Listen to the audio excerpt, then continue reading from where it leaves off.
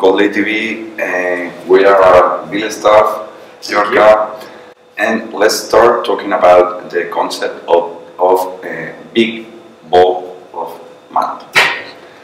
What is it? So big ball of mud is not originally my term, but I think it captures really well a certain kind of software where there are no boundaries, no structures that you can really count on. Everything just kind of flows into everything else. And so a lot of the design rules that we like to rely on just don't really benefit you very much within a big ball of mud. You know, in DDD we might talk about aggregates and how important it is to have boundaries around some of your data that you can manage the transactional integrity of these.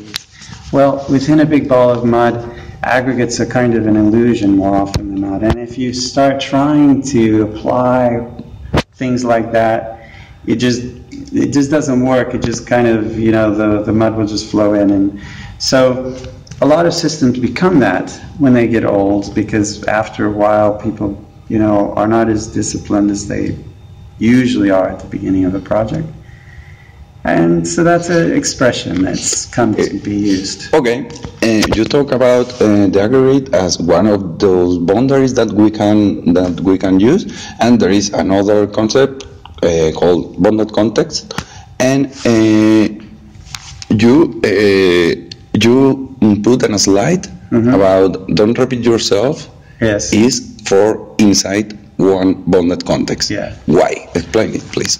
All right, so there are different kinds of boundaries that we need to be aware of, and for example, an aggregate boundary that you mentioned, that's a boundary around some information that we want to maintain some kind of integrity around, you know, transactional integrity. And so if we're processing messages, how do we update an entire aggregate simultaneously in response to a message, as opposed to say, well, this aggregate over here can be updated asynchronously. So this is about runtime, you know, about maintaining the data in runtime. A bounded context is a different kind of boundary. It's around conceptual integrity of a design. So if I'm saying I'm going to call this thing a customer, maybe customer doesn't mean the same all the time to everyone. To salespeople, customer means one thing. To the people who have to ship the packages, it means another thing. So we don't want to just assume that everyone means the same thing. And that's the kind of boundary that a bounded context is. And you'll say, within this part of our software, you can trust that we've used language consistently, that the rules that we've stated are consistent. If you want to use a pattern like bounded, like aggregates, you need to do it within one of these bounded contexts, because it's a very rigorous set of assertions you're making. And I can't make rigorous assertions that apply globally. You know, I can't say that there are always fewer than 10 of these. I can within a bounded context. I can make an assertion like that, and we can verify that it's true. Can't say that in general. So when I talked about don't repeat yourself being a principle that applies to one bounded context, what I mean is that it's a rigorous kind of thing. It's saying you need to, first of all, understand everything that's going on well enough to even recognize duplication. So dry, remember, is basically a way of avoiding duplication of concepts, duplication of logic. In order to do that, the first thing you have to do is be able to recognize duplication. But in a large system, how do you even know that someone else has done something essentially very similar to what you're doing? You don't even know. And if you did put in the investment that would be needed to even find that out, then what do? You say, well, these two otherwise completely independent systems, we're going to factor this thing out. We're both going to depend on that. And now these two systems will have to be coordinated forever. The overhead of that is so costly that there's very seldom would the thing that you're duplicating be valuable enough to justify the coordination overhead and the additional risk to the project. Occasionally it is, but usually not. But usually you won't even know. So rather than make these, set these goals, which some people would say, well, it's just a kind of a goal. We don't expect to ever reach it. Well, I say, instead of doing that, let's set a different goal, a more appropriate goal, which is within a bounded context where we really are trying to get some rigor and some consistency. Then dry really helps you do that. Avoiding duplication keeps the interior of the bounded context very tidy. So, and also because the scope is limited and you're expecting that the team communicates a lot about what's going on, it is realistic to think that you will actually know about duplication most of the time. None of these rules are perfect. So, so it's realistic to maintain a very low level of duplication within a bounded context, and it's also beneficial.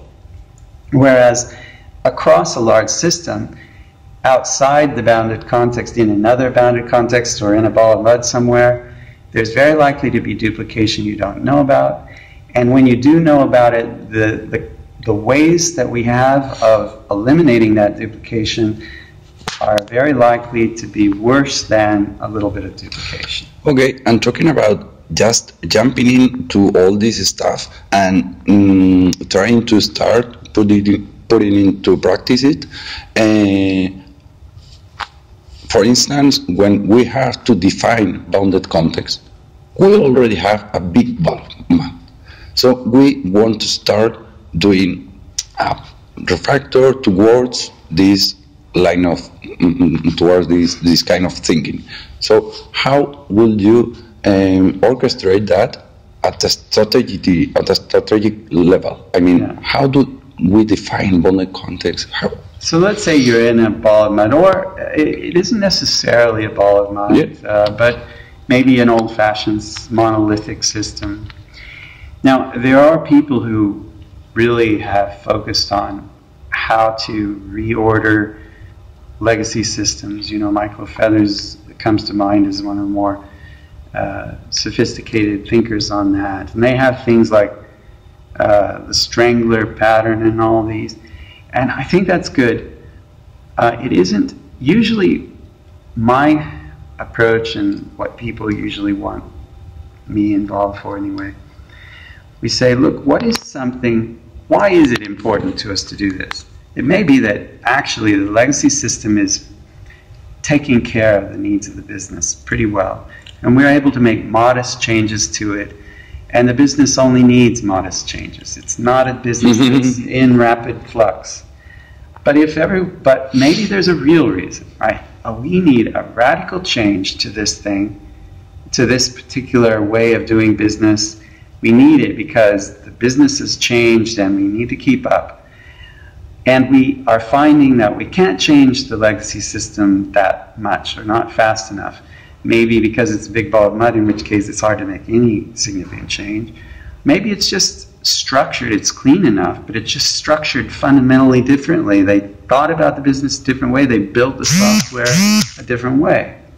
So what I like to do in that case is to say, let's create a bubble, a different bounded context, all new, and we will really, with the business people, identify a narrow part of this that's very important that we are having trouble doing over here, and with that small scope we will try to build that part over here, something strategically important, complex enough that it justifies this, and that somewhere for some reason is not easy to do in the legacy system.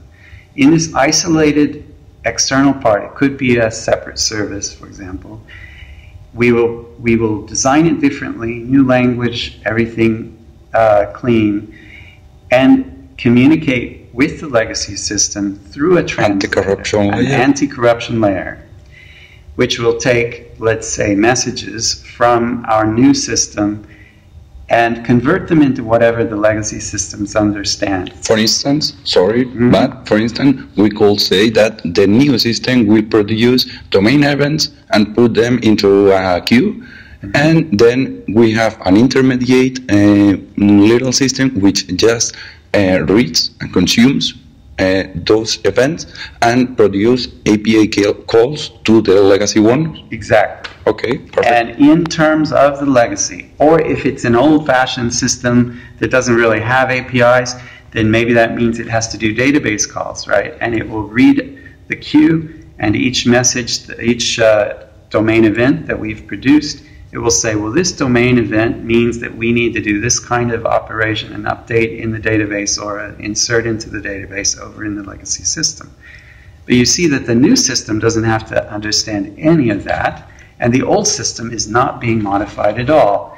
And that piece in the middle we call an anti-corruption layer. It protects the old system from being, because the old system is doing a lot of important work, and it protects the new system from just eventually looking exactly like the legacy system. Because sometimes people try this, they don't isolate the new system enough, and so naturally the concepts are pulled more and more toward the concepts of the legacy, and you end up just having something that looks a lot like the old one. This is my preferred approach. And notice, though, it started with identifying something kind of special, something strategically important, with some intricate logic in it that makes it difficult to do in some other way, and that we've found difficulty doing in the legacy system. So now we start. We create what I call a bubble context. Mm-hmm. And then from there you might create another bubble context. You might grow this one a little bit. And but your goal is not replace the legacy system. That isn't our goal at all. In fact, in this case, our goal is not even to improve the legacy system. Although sometimes that's a nice thing to do, but it isn't really my specialty, and I don't think that it is necessary in order to go down this path. Eric, thanks a lot for your time. It is a pleasure to talk with you and so close and to have you here. And I hope you enjoy the rest of the conference and see you later. Thank you. Gracias.